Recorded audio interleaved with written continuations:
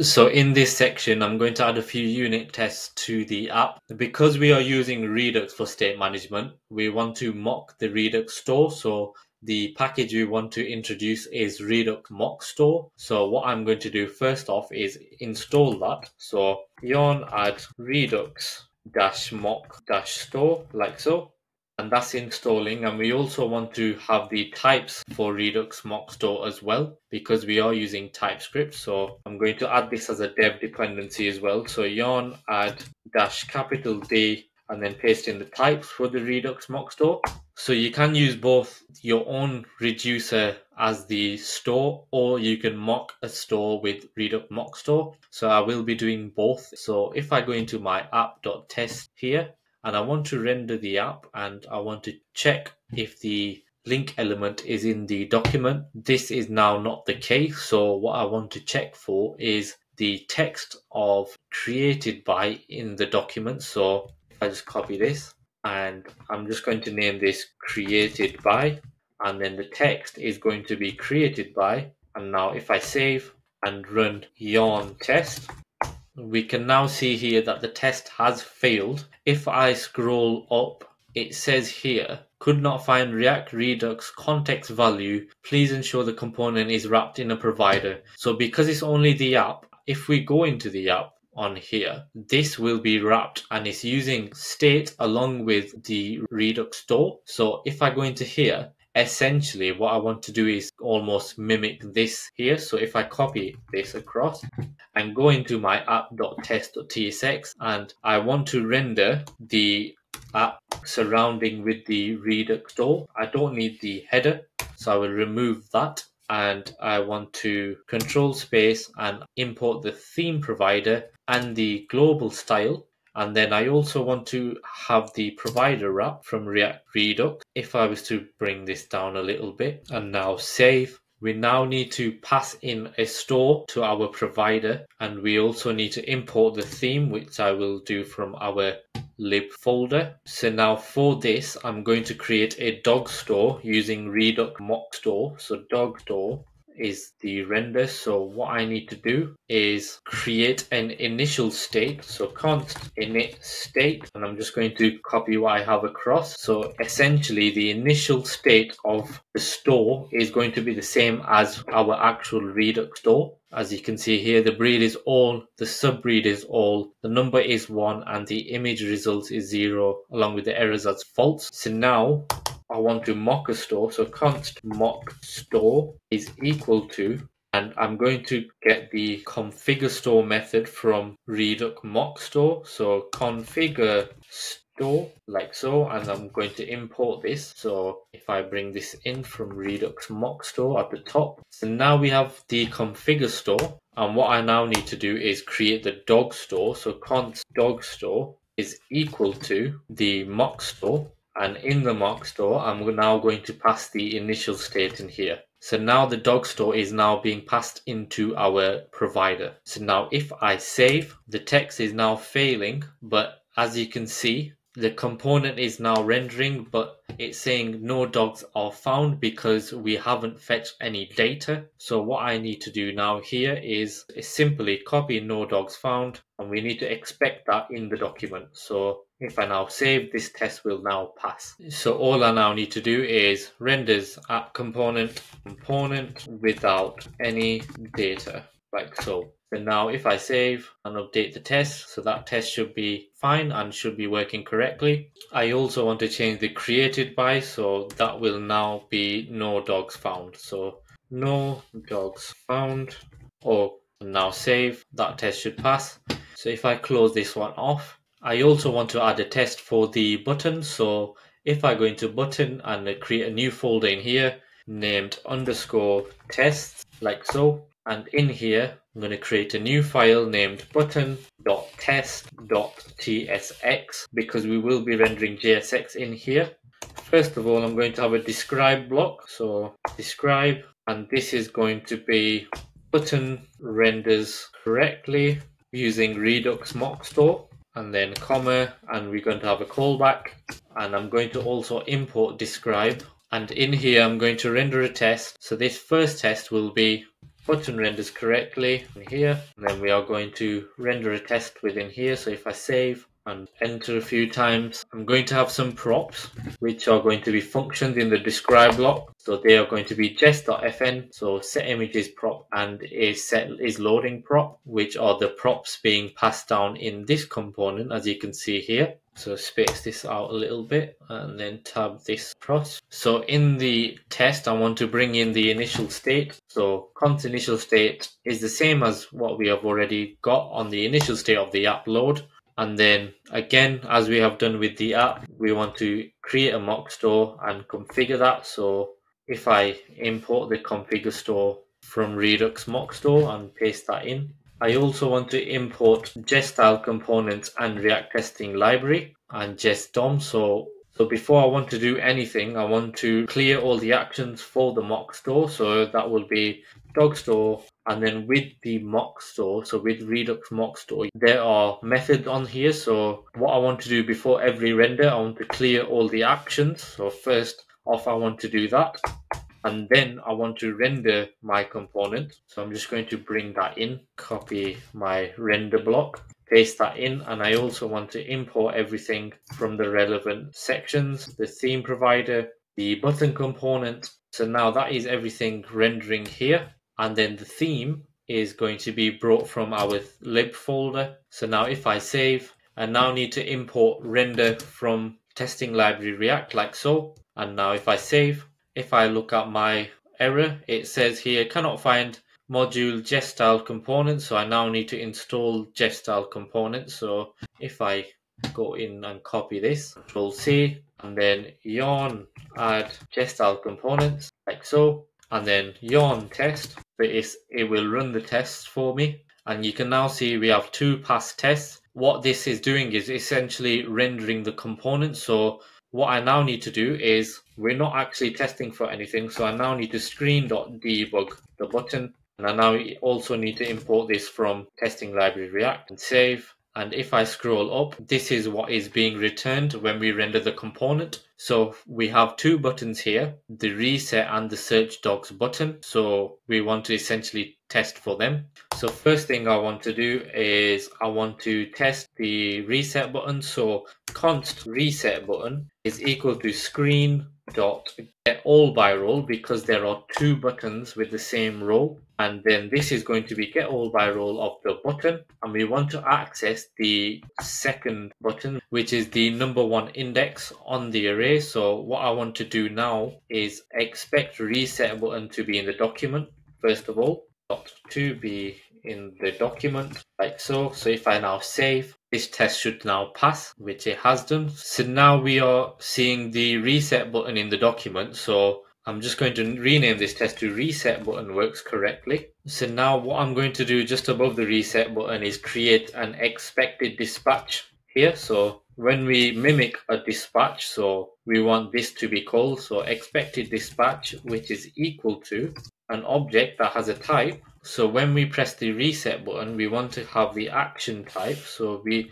import that from the reducer and the dot. So we want to dispatch the reset action on here. So if I hover over this, it's saying the value is not used. So we need to use that now. So if I bring in the dispatch after the expect here, so we essentially want to dispatch the action. So dogstore.dispatch is going to be the expected dispatch. And what I want to do is essentially change the state to this here. So if I go on to dogstore again, and then dot, and then we want to get the state. And if I hover over get state, it's of type unknown. So I'm just going to get the state. And then now I want to expect the dog store to equal the initial state that we pass here. So what I also want to do is the initial state here is going to be a breed of African, and then the image result is going to be 1. So then when we press the reset, we want to reset it to this state here. So now that we've dispatched the action, all we now need to do is test to see if the store dispatched the expected action. So the way we do that is we declare a const, a variable. So const actions is equal to dogstore.get action, and then we want to expect the actions dot to equal an array containing an object. So this will take in a type. So we're going to pass in the type of action reset like so. And if I save, we now have the test passing and we are expecting the action type of reset. I also want to do another test in here which checks for another action, so it shouldn't equal this action. So expect actions dot not to equal the type of action type dot, and I'm just going to say breed,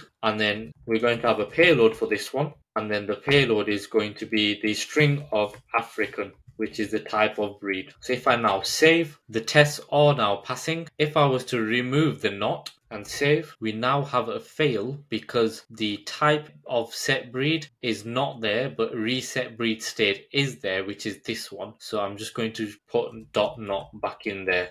So that is the way to use redux-mock-store to render your store, and then when we render the store, we now have access to methods that we can call from redux-mock-store, and we are not using our own Redux app store. So underneath all of this, I'm going to create a new test in a new describe block, and this time we are not going to be using the redux-mock-store, we're going to be using our own Redux store. So this test will say button renders correctly without redux-mock-store, and I also want to add in here after each method we want to clean up after each test, sorry, and that is imported from React testing library. So now if I save, I want to create a test block, so add the test block in there, and this test block shows buttons work and are styled correctly. And then in this block, we want to render it out. So first off, I'm going to declare an initial state, my own initial state.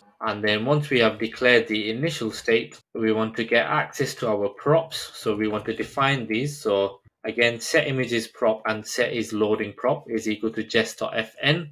And then I want to have two actions in there. First action is going to be expected search, and then the second action is going to be the expected reset, and we are importing the types from our reducer like so, and the same here for our reset action. And now all I want to do is render the block. So if I just import and bring in my render, so this time instead of mocking a new store, I'm going to import the store from my reducer like so.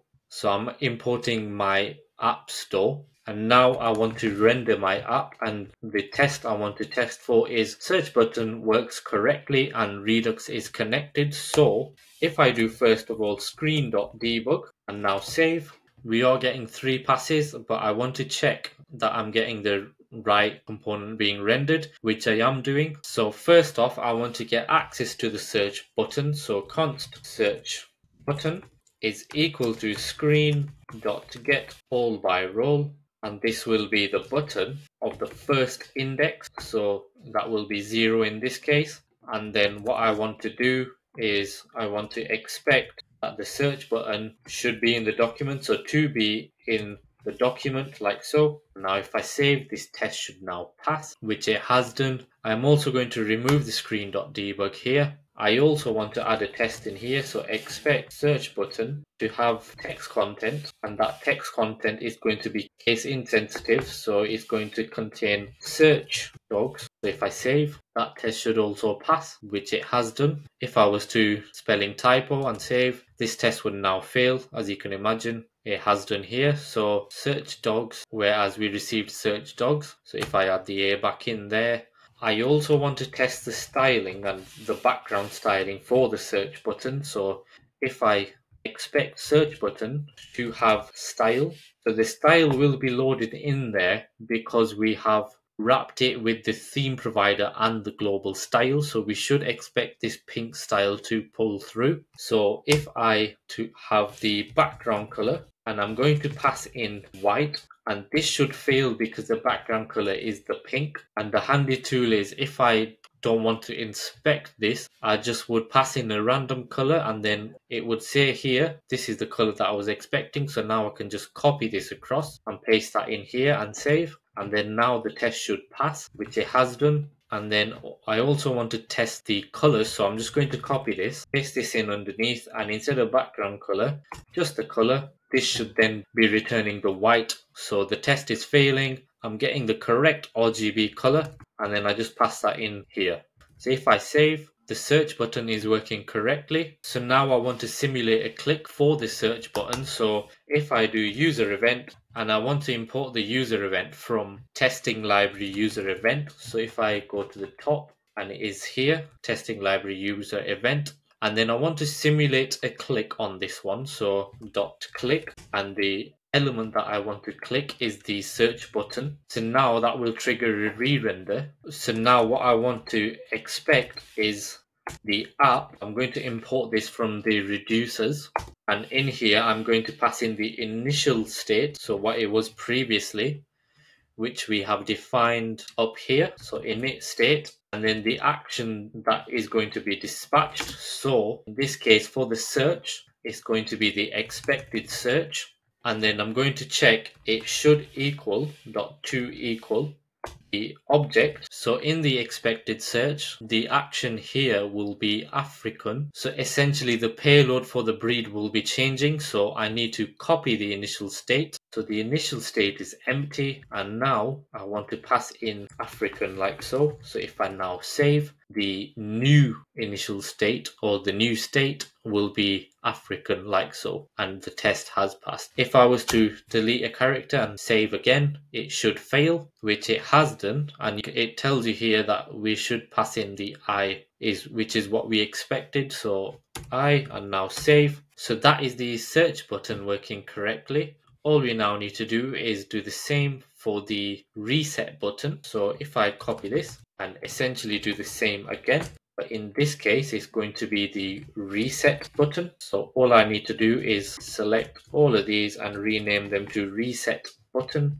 And then this time we want to access the second index of the buttons. And in here, if I now save, this test should now fail. And as you can see here, first off, it has checked here and the test is failing because the text content is incorrect. So if we change this to reset search and now save, we should now get the background color failing because it's not the pink color. The color they expected is transparent. So I'm just going to paste that in here. And then the next one to fail will be the color itself. So essentially what color I need is the RGB here. So if I copy that and paste that in here and now save, we are getting the test passing, but what I want to do is pass in the expected reset instead this time, like so. And then the reset will change and update the state to this payload here. So if I just copy this and then paste this in here like so. So initially the state was empty. So if I delete this, what will happen is test will now fail and it will fall over at the breed state. So if I scroll up, as you can see here, breeds should be all. So if I add all in here and save, we now have the test passing. So to summarize, with the redux-mock-store, essentially what you can do is you can configure a store from redux-mock-store and mock it with some sort of initial state on there. And then when you have declared your variable as whatever it may be, so in my case it's the dog store, then you have methods that you can call upon. You also need to wrap your render with a provider, and the only difference is whether you want to pass in your Redux store in your app or your mock store from Redux mock store. Then with Redux mock store, you can test for certain cases like this one where we could get the actions and dispatch the actions. If you was to not use Redux mock store, then it's simple again. We just wrap our app in the provider using our actual Redux store that we create in our reducers file. From there, we can then add our jest tests in to test whether the test is in the document or a certain element is in the document, and so on. If you enjoyed this video, please like and subscribe, and I hope to see you soon.